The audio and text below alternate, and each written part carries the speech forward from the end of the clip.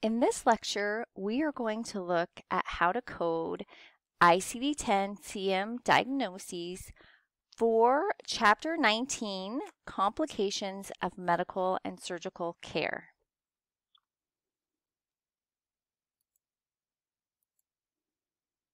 So first, let's look at the Complications of Care coding guidelines.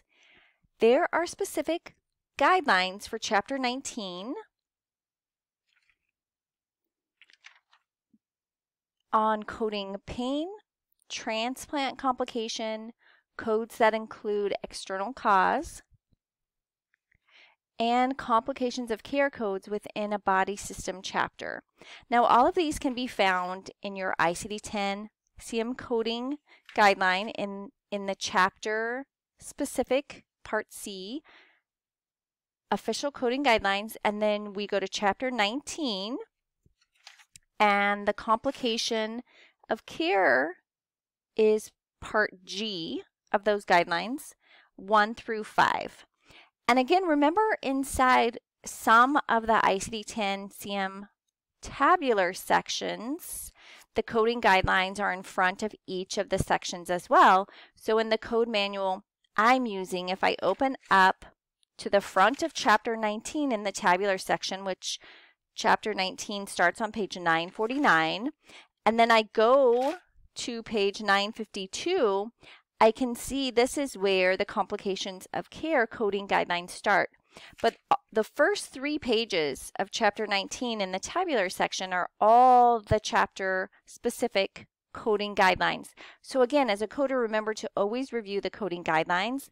Those ICD-10-CM coding manuals that have them right in front of that section in the tabular are nice because it provides that refresher for just those that are applicable to just that section.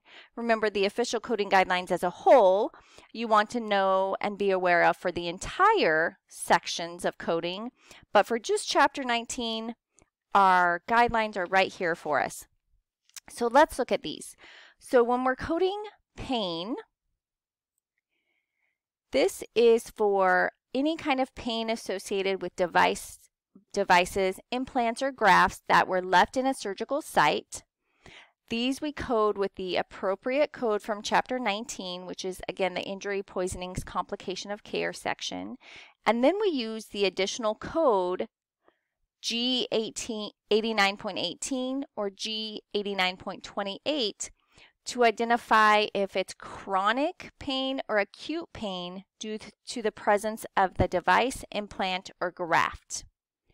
Our second coding guidelines that deal with the transplant complications tell us that the transplant codes under category T86 are used for both complications of transplanted organs as well as the rejection of these organs, right? Just because a patient had an organ transplanted doesn't mean that their body is accepting that, right? There's lots of rejections. So these are coded as a complication of that transplant, of that surgery. So in those instances, 2 codes are needed. We have one for the specific transplant complication, and then one to identify the specific complication, what it was. So again, one code says transplant complication. The second code specifically explains what that complication was. There are some complication codes that include the nature of the complication as well as the external cause that caused the complication all together in one code. Like, here's an example. If you guys open up your ICD-10-CM tabular to T83.81XA, this code is for an embolism due to genital urinary prosthetic device, implant, or graft. So in this situation, if we look at that code,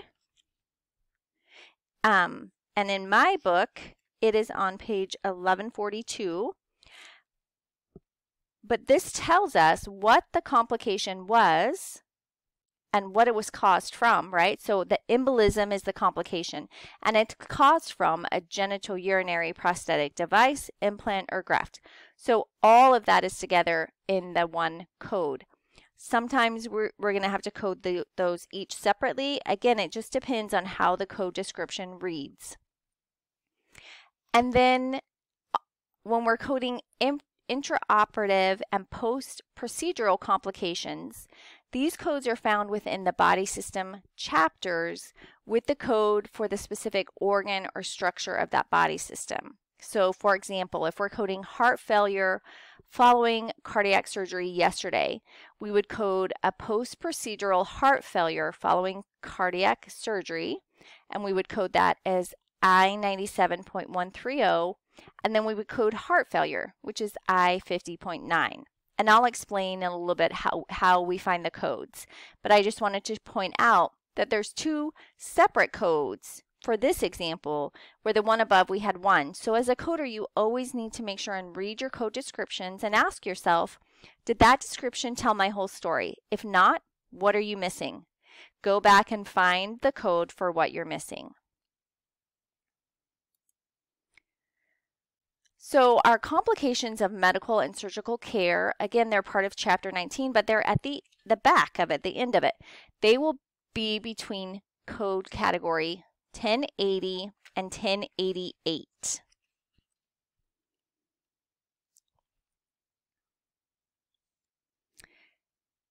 And these conditions can be a post-op hemorrhage, a foreign body left in a wound or body cavity, accidental puncture or laceration, complications due to implanted devices, like a complication from a hip prosthetic, cardiac pacemaker, heart valve prosthesis. I have coded all of these.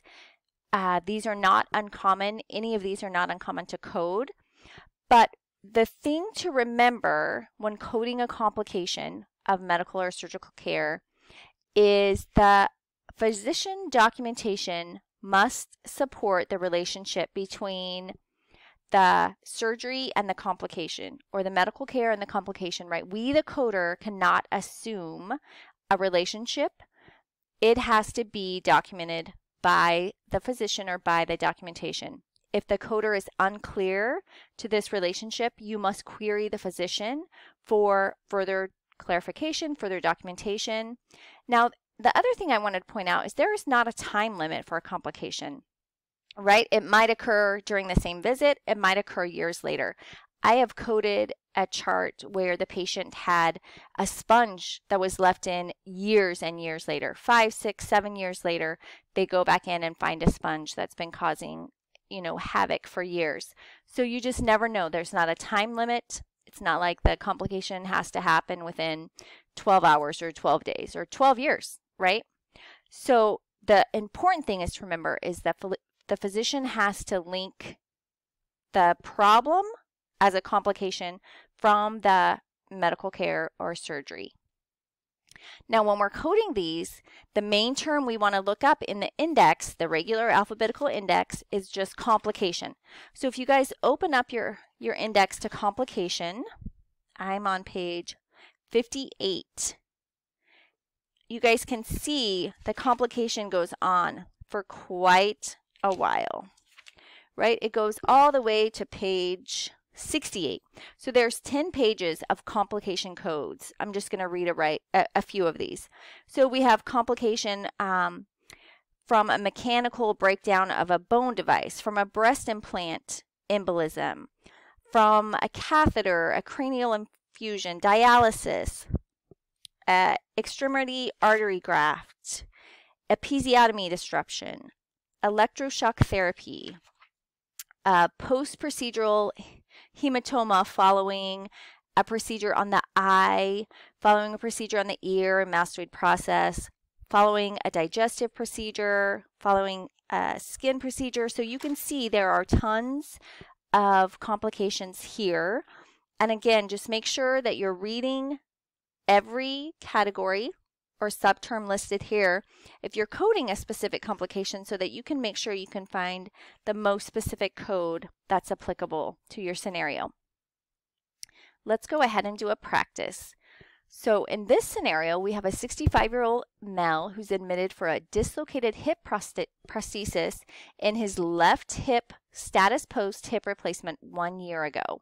So what codes are we going to assign? Well, and again, we have that relationship documented, right? We have a dislocated hip prosthesis in his left hip status post the hip replacement. So the physician's telling us it's status post, so it happened after this hip replacement. So we're going to go to C, to complication. And then complication of what? What's complicated? A hip prosthesis. A hip is a joint. So remember, you can't always get specifics. You have to go to the category and then to specifics. So we're going to go to complication and then to joint.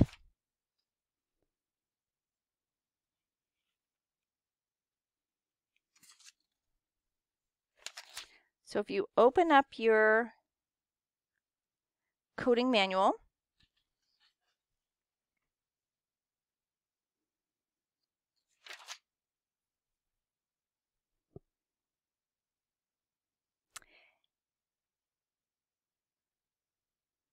so on page 64 in mine under complication, and then if you alphabetically go to J, to joint prosthesis, then we want to look down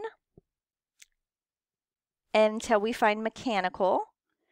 So you go complication, joint prosthesis, mechanical, and then ours was a dislocation. You can see the different types of mechanical once we get there, right? Breakage, dislocation, fracture, instability, leakage, loosening, obstruction, perforation. So all those are different kinds of mechanical complications. Ours was a dislocation, and that gives us T84.02 with the hyphen. Remember, the hyphen's telling us that we have an additional code, and then the check mark's telling us that we have a 7th character.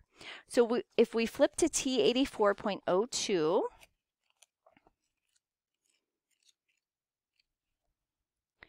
which is on page 1142 in my coding manual, T84.02.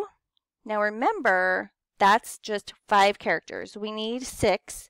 So you can see we have to pick the laterality. Was it the right hip or the left? So our scenario said specifically left hip. So left hip is a 1. And then we're going to pick our 7th character, which again is A for initial, D subsequent, S for sequela. So we know ours was A because he was just admitted for this. So our code is going to be T84.021A.